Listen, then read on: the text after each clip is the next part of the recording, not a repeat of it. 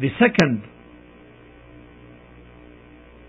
type of Tawheed, and that is the Tawheed of divinity or of Godship, that Allah alone is the true God worthy of worship, and which is known as Tawheed al-Uluhiyyah.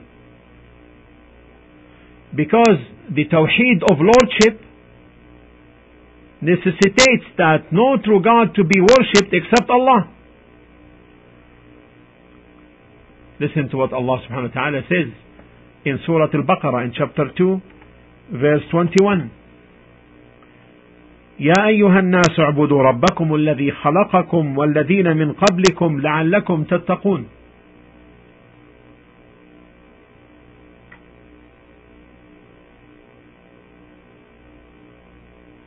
O mankind, worship your Lord. Look at this. Worship your Lord, who created you and those who were before you. Because He created you, He provided for you, He possesses everything. So, worship Him. He is entitled for worship as the only true God who deserves it, since He is the Lord. Him being the Lord necessitates that He should be worshipped. And that's why Allah commanded here, O mankind, worship your Lord.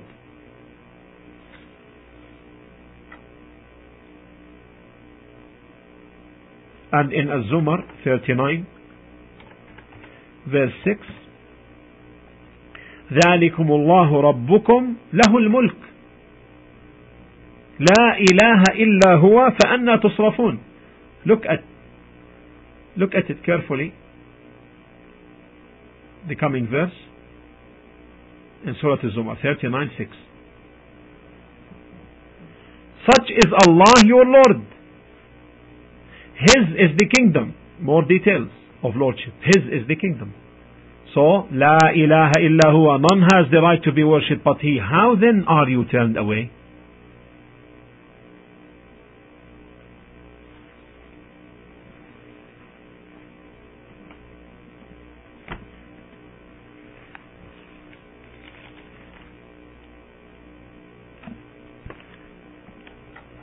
And in Surah Quraysh,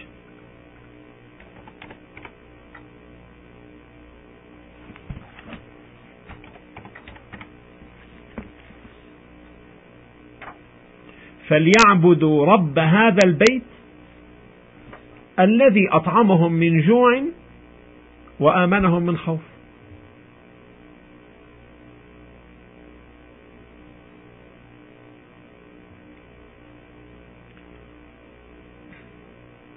Surah Quraysh. So let them worship Allah. Look at this. Who? The Lord of this house, the Kaaba. Since He is the Lord, He deserves to be worshipped alone. Not only that, He gives you details. Who has fed them against hunger and has made them safe from fear.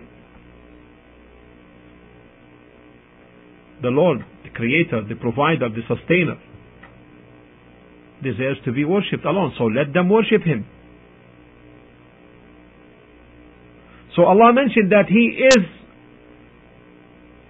Himself alone the Creator and the Provider, and they don't have a doubt concerning this, as we learned earlier.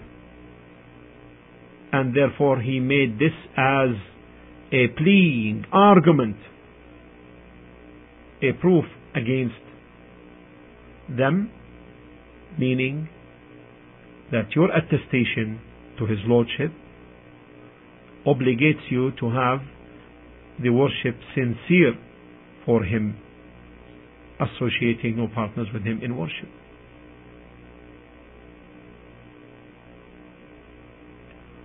Let us take Surah An-Naml 27 verse by verse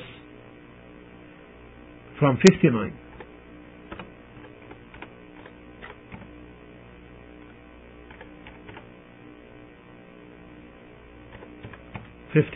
And then we'll go all the way to 63, but in steps, inshallah. قل الحمد لله وسلام على عباده الذين اصطفى الله خير أما يشركون. Say, O Muhammad sallallahu alaihi wasallam, praise and thanks be to Allah, and peace be on His slaves whom He has chosen for His message. Is Allah better or all that you ascribe as partners to Him? Of course Allah is better. Next verse. أَمَّنْ خَلَقَ السَّمَاوَاتِ وَالْأَرْضِ. Is not He better than your gods who created the heavens and the earth and sends down for you water, rain from the sky? وأنزل لكم من السماء ماء فأنبتنا به حدائق ذات بهجة ما كان لكم أن تنبتوا شجرها أإله مع الله. Is not He better than your gods who created the heavens and the earth and sends down for you water, rain from the sky, whereby we cause to grow wonderful gardens full of beauty and delight? It is not in your ability to cause the growth of their trees. Is there an ilah with Allah? بل هم قوم يعدلون. No, but or nay, but they are people who ascribe equals to Him. Furthermore, in 61, أمن جعل الأرض قرارا وجعل خلالها أنهارا وجعل لها رواسي وجعل بين البحرين حاجزا أإله مع الله بل أكثرهم لا يعلمون. Is not He better than your gods who has made the earth as a fixed abode and has placed rivers in its midst and has placed fair mountains therein and has set a barrier between the two seas of salt and sweet water? Is there an ilah, God, with Allah? Nay, but most of them know not. 62. أَمَّنْ يُجِيبُ الْمُضْطَرَّ إِذَا دَعَى. All attributes of Allah concerning His Lordship, necessitating His worship. أَمَّنْ يُجِيبُ الْمُضْطَرَّ إِذَا دَعَى وَيَكْشِفُ السُّوءَ وَيَجْعَلُكُمْ خُلَفَاءَ الْأَرْضِ أَإِلَهٌ مَعَ اللَّهِ قَلِيلًا مَا تَذَكَّرُونَ. Is not He better than your gods who responds to the distressed one when he calls him, and who removes the evil and makes you inheritors of the earth generations after generations? Is there an ilah worthy of worship with Allah? Little is that you remember. The last one, 63. أَمَّنْ يَهْدِيكُمْ فِي ظُلُمَاتِ الْبَرِّ وَالْبَحْرِ وَمَنْ يُرْسِلُ الرِّيَاحَ بُشْرًا بَيْنَ يَدَيْ رَحْمَتِهِ أَإِلَهٌ مَعَ اللَّهِ تَعَالَى اللَّهُ عَمَّا يُشْرِكُونَ. Is not He better than your gods who guides you in the darkness of the land and the sea, and who sends the winds as heralds of glad tidings, going before His mercy rain? Is there any ilah, God, with Allah? High exalted be Allah above all that they associate as partners to Him. In these verses, Allah subhanahu wa ta'ala denies for them those who attest that He is the creator of the heavens and the earth, and He is the one who brings benefit and the one causes harm, that this attestation